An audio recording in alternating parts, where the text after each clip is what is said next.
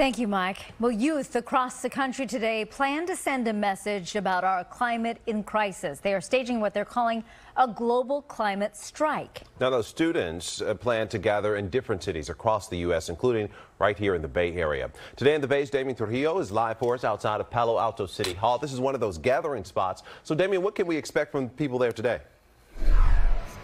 Well, Marcus, it's a noontime strike here, the global climate strike at the Palo Alto City Hall. We're here at the plaza where it will take place.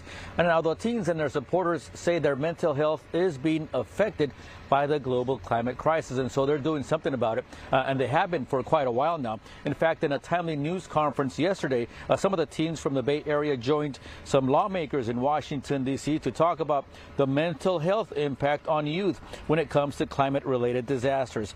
They highlighted House Resolution 975, which links a teen's mental health to the climate crisis. The resolution calls for research on climate anxiety in children and in teens, and it calls on school districts to support teens after climate-related disasters like fires and floods.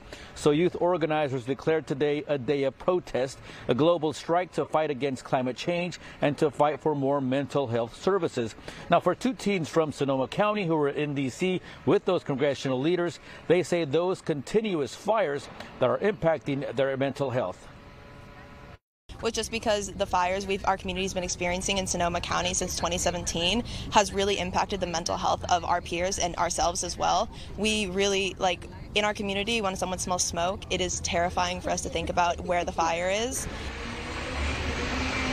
And this is a nationwide protest. Similar ones in the Bay Area will be held today in Oakland, Berkeley, El Cerrito, and in Mill Valley. Now, those protests start at different hours throughout the day, including some in the early evening hours at 5 o'clock.